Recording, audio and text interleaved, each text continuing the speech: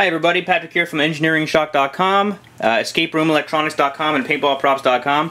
This is a prototype I've been working on. I call it the Tommyknocker, and it's essentially a unit that, well, in its current state is just a prototype. I'm using one of my prototyping PCBs. It essentially takes a knock pattern anywhere from 2 knocks to 9 knocks, and it saves it.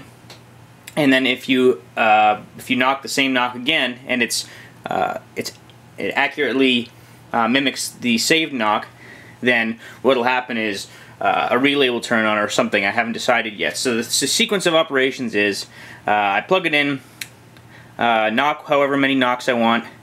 It saves it. All of these LEDs will blink. I have all these LEDs on here so I could test 2x register. And then after it saves it, I can knock again. If it's an incorrect knock, all will blink again. If it's a correct knock, this LED will light up and stay on until I remove power. Again, this is just me in the prototyping stages. And my hands, I gotta say, they're pretty raw. I might end up for the demonstrations using the back of a screwdriver just because I've just been knocking and knocking. My hands are killing me. So let's do a demonstration. So I'm gonna power it up.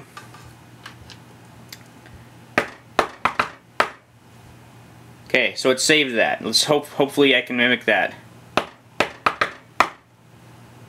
Okay, so that one was accurate enough. There's a window of sensitivity per knock, and let me just show you another example of it not working. So at this point I have to remove power because I haven't programmed what it's going to do if you get a correct knock.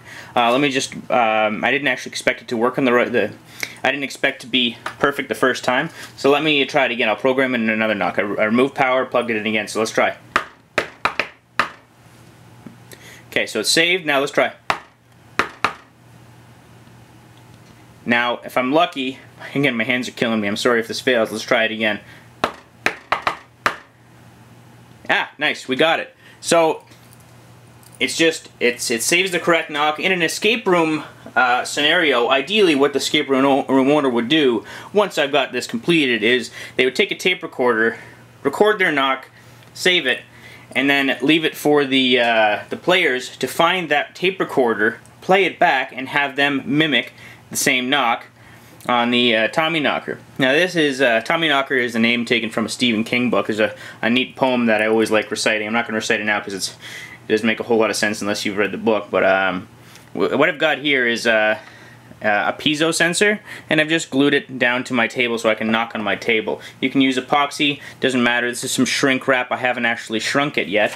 I could do that right now, but there's really no point. So that plugs into the main board.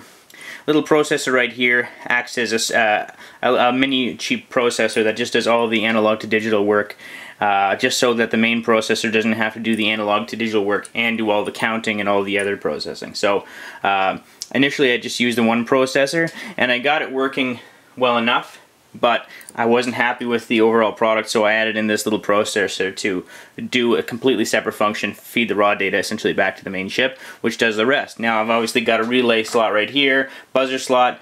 My final product might have some, be able to play some audio bytes. I haven't really decided yet, but I've wanted to do this for a long time. In fact, I did this about 3.5 years ago using one of these, and it was very poor. It did not work at all because this is essentially just a little vibration switch, whereas you can really interpret signals coming from a piezo sensor much more accurately than one of these vibration sensors. So I've recently gotten into playing around with vibration with the piezo sensors, and they work quite well. So it's been a lot of fun. I've wanted to do this for a long time.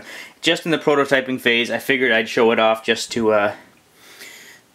because I'm happy with it. I'm quite happy with it. So if you haven't already, check us out at EscapeRoomElectronics.com, PaintballProps.com, and EngineeringShock.com. All the links are below. Thank you all so much for your time. I hope you enjoyed the video, and have a great weekend. Take care.